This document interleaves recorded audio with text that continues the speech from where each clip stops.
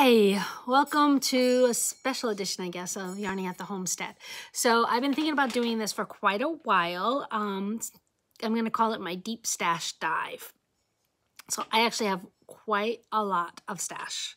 You could call me a hoarder. Yeah. Anyway, I have been getting rid of most of my acrylic stash though. And so, yes. And that floppy sleeves. Today I'm not wearing any knitwear. Well, I am wearing knitwear. I am wearing my Empower Cowl. After yesterday's vote, maybe we all need to empower ourselves. So the Empower Cowl, the yarn is by Neighborhood Fiber Co. And the pattern obviously is by Casapinka. It's free. Go to Empower, E-M-P-O-W-E-R people, I believe it is. I'll put it in the down bar. And there is a free knit and a free crochet, and I believe there's a free sewing pattern also. I have yarn to do the crochet version, but I just never got to it. Anyway, deep stash dive. I think I'm going to do this as short little deep stash dives. So a while ago, you can see that yellow one right there? That was a deep stash dive, and I brought it up on one of my podcast vlogs. I don't know what to call these. It's not really long enough to be a podcast, so vlogs. And that is some British mohair that I got a long time ago. British mohair that I got a long time ago, asking what should I do with it. So I was thinking about it. I was going to do like a deep stash dive. I've already videotaped this. It didn't tape. So I'm redoing it. And it's gotten a little darker now, so hopefully you can still see this. So here is my deep stash dive. This was my first indie purchase online, I believe. I don't believe this dyer is dying any longer. I couldn't find her anywhere. She was from Austin, Texas, and the name of the dyer was Zen String. And this base is Lotus Toes. And it just says superwash merino wool, and it's fingering, but I've got old lady eyes now. Cannot read that. I have no idea what the yardage is or anything like that. I think it's in my Ravelry, so that would be it. But the reason I bought this was because of this. It is called Secret Garden. It is absolutely beautiful. It's a variegated, because this was long before self-stripe was a thing. It's a variegated, and it's just gorgeous. I've done nothing with it except look at it and admire it. And I pulled it out of my stash a while ago, and I said, you know what? I think maybe I'm going to do something like a deep stash dive kind of thing. But I'm all about the themes. And the reason I got it, because it's called Secret Garden, because Secret Garden is and has been my favorite book since I was a child. Love The Secret Garden. And I just found out that, well, just found out but a while ago, Angela of Yarn and Yarns, her favorite book is also The Secret Garden. So we seem to be coming up with a lot of similarities. It's like she's called me her American twin. Yeah, she's my British twin, but she's a lot younger than me. So The Secret Garden was my favorite book. I do have a soft copy of it from, I believe it's Yearling. It's a green cover. I will put a picture on at the end. But I believe it was in my library at school, and so it's all packed up and it's in my garage at the other house.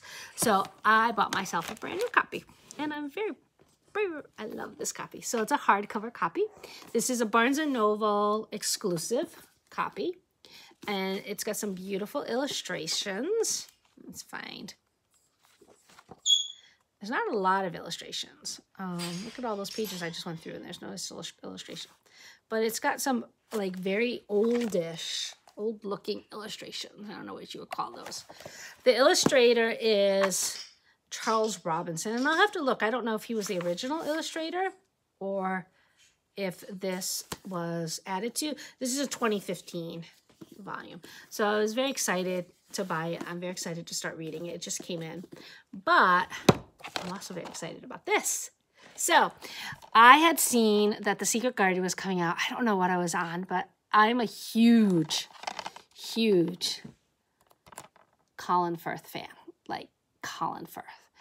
And I'm like, oh my gosh, he's doing The Secret Garden. He's playing the uncle. And he was in a previous Secret Garden, just like at the very, very end, he played the adult Colin. I think it was like in 1984. I think when I looked it up on IMDb, it's either 1984 or 1994. And he had played the adult Colin. And I'm very excited about this. I didn't think it was coming out till November, and then I happened to see it in Barnes & Noble last week, and of course I had to buy it. I have not watched it yet because I also bought Shetland Season 5, and I marathoned that because I also really love Shetland. But the other really cool thing is this advent calendar, and I gotta stop playing with it because I'm popping the things. This advent calendar is also Secret Garden themed. So this is from Nora, I think it's Nora George in England, and this is a Secret Garden themed advent calendar. So I'm so excited. As soon as I saw that pop up, I was like, okay, because then I got to pay the shipping from England. But I was so excited when it came in the other day, and I'm like itching to open it, but I will wait. I will wait. So I'm all about a theme.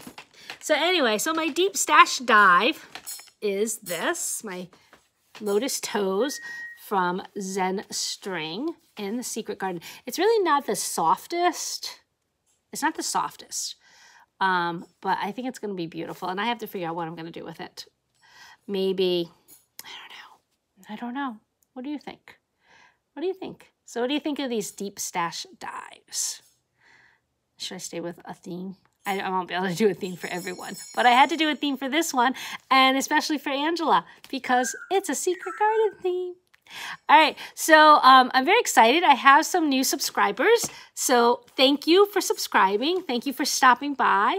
Thank you for giving me a like and a subscribe, and I hope you like what you see and you come back. I still have, a ways to go. I don't understand some of these people have podcasts and they have like three episodes, and they've got like thousands and thousands and thousands of views. Where do they get all those views from? They haven't built up a following for years. But anyway, I just do this for fun. Yes, it is nice to know I'm not just talking to myself, but I do this for fun. And yeah, so give me another like. Maybe put a comment down below. We'll see how long this takes to load up because it is now at 7.5 minutes. We'll see how long this takes.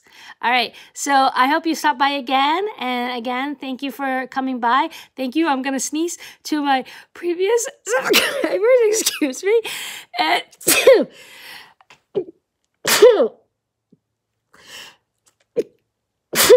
To my previous subscribers, excuse me, and thank you to my new subscribers. And I'm going to go on that. Look how red my face is. Bye.